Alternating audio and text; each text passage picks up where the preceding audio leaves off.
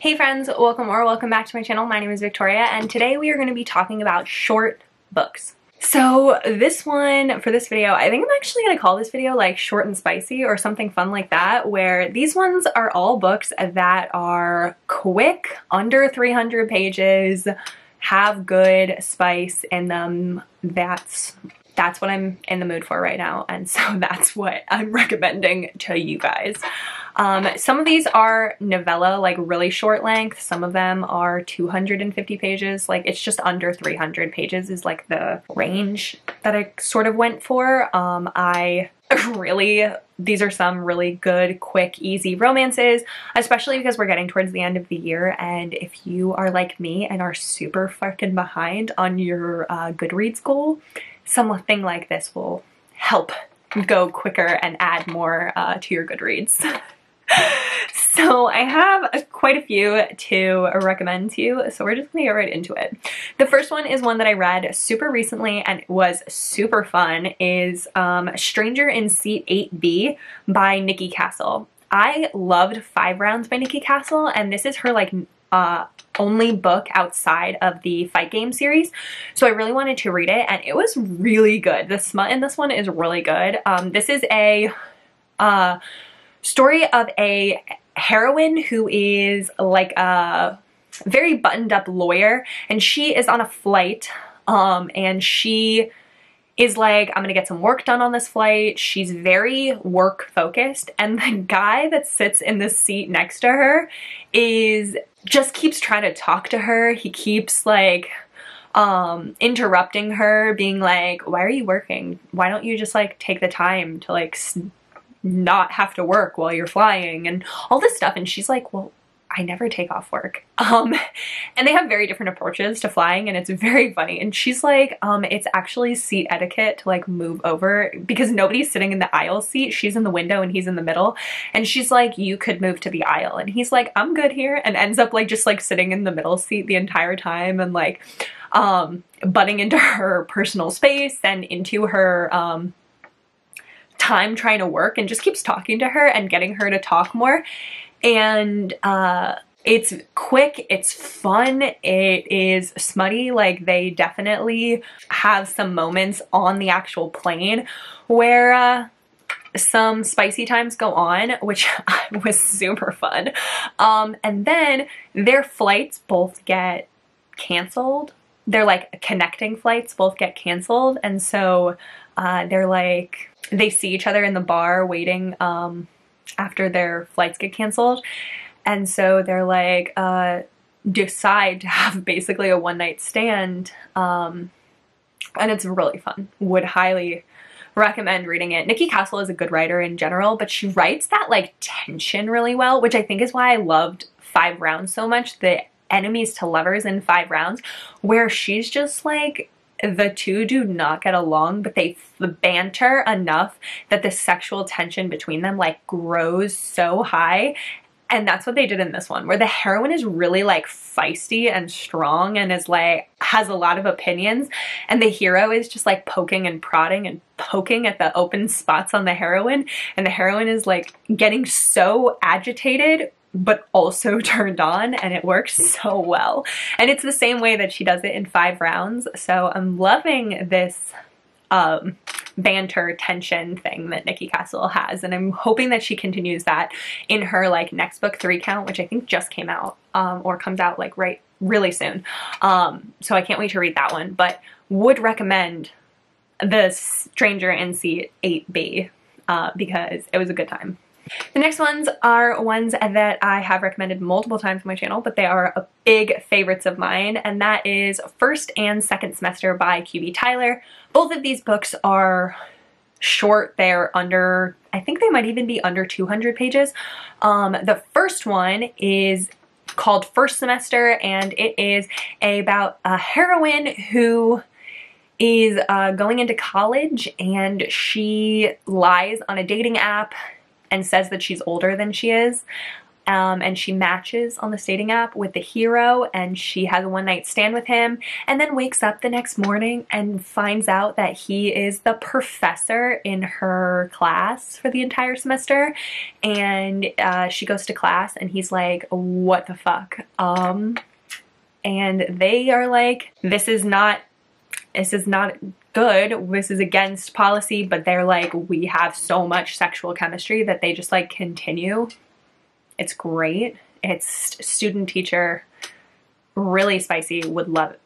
Absolutely recommend it. Second Semester is my favorite QB Tyler that I've read so far, and it is about a heroine who is a virgin heroine, and she is a intern basically at her father's law firm, and she ends up getting sort of taken under the wing of her father's best friend, who's also his partner in this law firm, and they end up having a relationship where he is teaching her about the law and also about all of the things that she doesn't know as a however old she is, 25, 26-year-old virgin who's never been in a relationship. And he is like, let me teach you everything that I know. And they have a relationship. It's so good. This spice in Second Semester is one of my all-time favorites. So good. So good.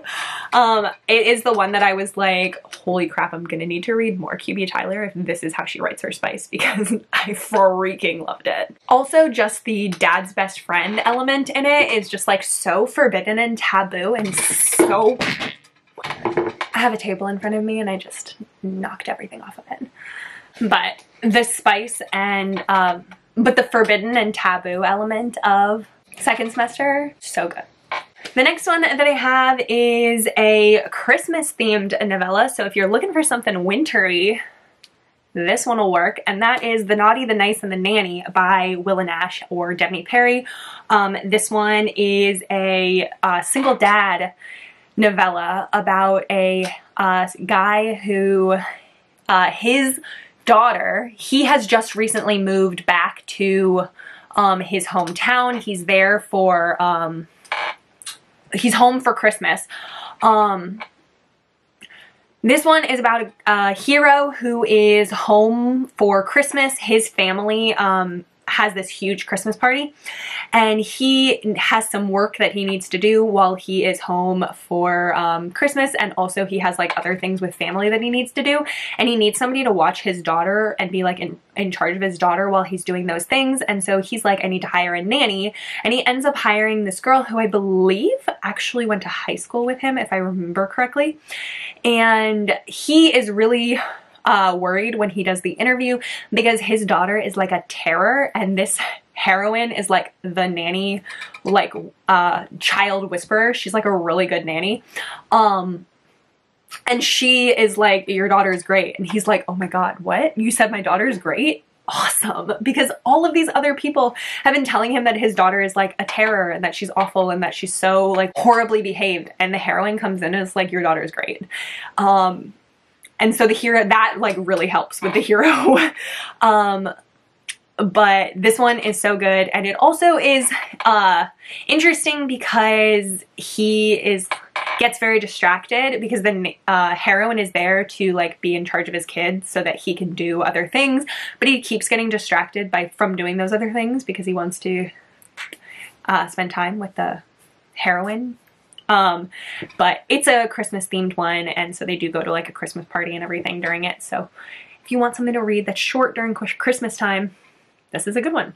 Also, if you have Audible Plus, this one, the audiobook, I think is in Audible Plus category, so you don't have to buy it. The next one that I have is The Seduction of Viscount Vice by Nicola Davidson. This one is a historical novella.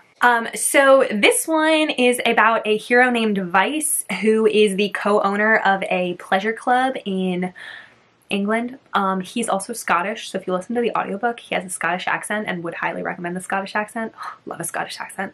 But his name is Vice, and he's the co-owner of this pleasure club, and he is working one night when he sees this person who he's like suspicious of, is like not supposed to be there. He thinks it's like a footman who's not supposed to be there. He thinks it's a man. And when he captures that person, it's actually a woman who he knew from Scotland, who he thought was dead.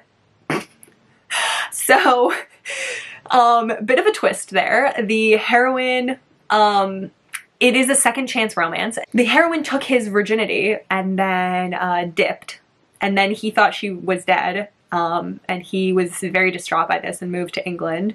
And turns out she's not dead. But they have a second chance romance. And he has to find out why she was scoping around his club. And it's ridiculous. It's great. It's really, really good. I actually gave this novella 5 stars. I would highly recommend it.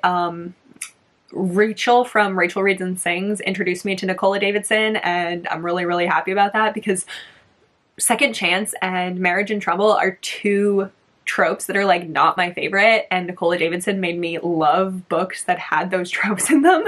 So that's very impressive. But this is a second chance romance. It's so good. It's 5 stars. Would highly recommend reading it, especially if you want a historical novella, because I haven't read a whole bunch of historical novellas that I really love. Then the next one that I have is the Omega's Obsession. So I think this one is probably the longest book on this list. It's 280 pages, and this is an Omegaverse one, and it's reverse harem. And it is about a heroine who's been like deeply obsessed with her brother's best friend for her entire life. She's like absolutely obsessed with him, and has like to the point of like stalking him. Like she's obsessed with him. And she is an Omega now, and she wants him. And she finds out that he has packed up, and that his pack is going to go to the Omega facility to try and find an Omega for their pack. And she overhears this and decides to sign up to the Omega facility so that she can get matched to a pack, so that she can kind of like finagle herself into being the Omega for his pack. She's like determined. She's so determined to be with this guy, and she ends up loving the other guys in the pack, so that like works out really well. But it's so funny. But the other 2 members of the pack that are not the main one that she's obsessed with, they are really into her, and so they are very much like, we should go with her, and and it works out really well, like in all of their favors. The heroine like literally like stalks them and like steals their stuff because it like has their scent on it, and is like, I need something that's theirs. It needs to be mine. So she has like a little like box or something where she like keeps all the stuff that she stole from people that she's obsessed with. It's funny. It's great. The smut in it's really good. I love an Omegaverse. So if you're interested in something like different like that, then I would highly recommend it, because it was really fun. This is technically book 2 in a series. You don't have to read book 1. They're complete standalones. Like it works out perfectly fine. There is also like a mystery-ish suspense plot in this novella also. So that's fun, and it has like a different like twist at the end. So would recommend. It's a fun one. It is MMMF. So it's good. I would recommend. Then the last one that I am going to recommend is also Devney Perry. And it is almost every book in the Runaways series by Devney Perry. If you are looking for a series specifically to be like short and quick, every book in the Runaways series by Devney Perry is like under 350 pages. Forsaken Trail is only like 230 pages. So I would recommend reading the series if you want something just like short, spicy, fun, quick that goes through, but also with like a full plot line, and that is like a whole series. Like I think there's 6 books in the series, or 5 books in the series, so you'll get multiple, and they're fun where they go over across like a whole, like the whole series follows like a fun storyline. If you've ever read the Boxcar Children as a child, the storyline is sort of based off of that, where these 5 kids or 6 kids, when they were younger, all lived in a junkyard together because they were all, they all had very bad home family lives, and so they all ran away and lived in a junkyard together, and it's now many years later as they're adults, and they all are reconnecting with each other after they lost touch when they left the junkyard. And so each book follows a different one of the children who were in the junkyard as they find romance and reconnect with their past of living in the junkyard. And it's really fun and nice, and it has a very sweet storyline while also including like Devney Perry goodness into it. So each book has a different trope, each one has a different romance, but they're all overarchingly sweet and nice and quick and easy to read. The first book is the heroine, she is going on a road trip to like find herself because she got divorced recently and is like, I need to leave, and she ends up her car ends up breaking down, and she has to stay in this town where she falls in love with a mechanic. Book 2, the heroine is going back to a she's leaving her life basically and going back to a place that she went to when she was younger to reconnect with a girl she was friends with there that she feels like she like wronged, and she ends up having a second chance romance with one of the guys that she knew back when she was living there. The third book is a friends to lovers romance where they've been friends for their entire lives. Book 4 is Forsaken Trail, probably my favorite. It's Surprise Pregnancy, and he is her sister's boss. And then book 5 is my least favorite in the series, unfortunately, but it is a friends to lovers after they reconnect after a really long time, and it's really sweet. But the whole series is good and quick and easy to read, so if you're looking for something easy, would recommend it. But that was the last one that I was going to recommend for this video, so I hope you liked it. I hope you can find one. I hope you're doing all right with your Goodreads goals. But I think I'm currently like 15 books behind my Goodreads goal, so I'm gonna need to read even more quick, short books. So if you have any recommendations for me, please leave them in the comments because I would love to find more good novellas. But that's gonna be it for this video, so please like it if you liked it and subscribe so you can see more content from me. But other than that, I hope you have a great day. Bye!